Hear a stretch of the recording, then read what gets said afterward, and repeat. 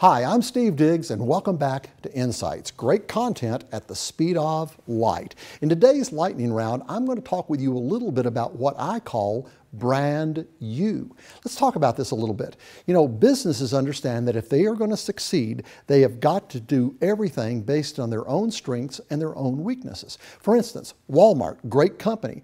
Walmart sells jewelry. Now, if Walmart came on television bragging that they were selling the finest jewelry in America, we would all know that that's not right. Now, Walmart sells good quality, middle grade jewelry at a low price. That is their strength. That's what they do.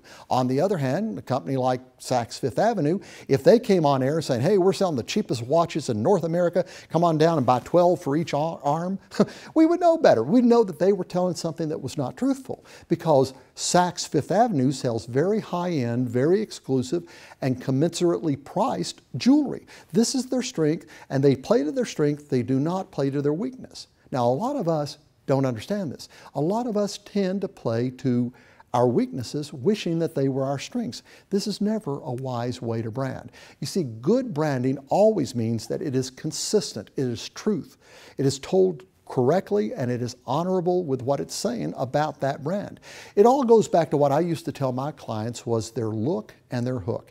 Back in the advertising agency days, many times, we would develop a company's look, their visual, their logo. And then we would develop a hook line, a memorable set of words, usually 6 or less, that said something that people could identify. Didn't say too much, but just enough to whet people's appetites and help them begin to understand the story of the company. For instance, when you see this particular M, you don't think of LMNOP, right?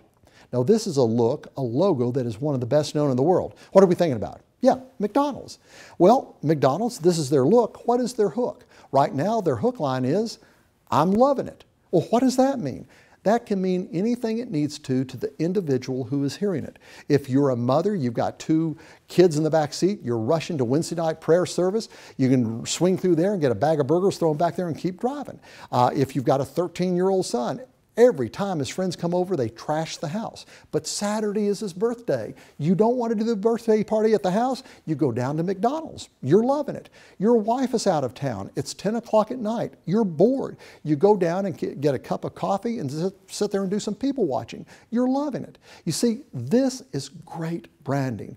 It's truthful, it's on message, and it's consistent with the product. There's another company out there that you may have heard about. They call themselves the Good Hands people. Anybody know who I'm talking about? Yeah, Allstate. Of course, you miss a couple of payments and those good hands might just open up, but that's another thing. This is their consistent story. This is their image, you see.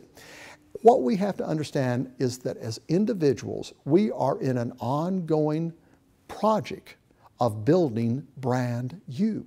Everything you do is building your brand so you can more effectively communicate to the people that you love and that you lead. Again, the key here is to be consistent. Be the real deal. Don't pretend to be something that you're not. Simply speak truth. Truth is such a rare commodity these days. People who do it are people who are the most respected. I'm Steve Diggs. This has been Insights. Glad you were with us. Great content at the speed of light. See you next time.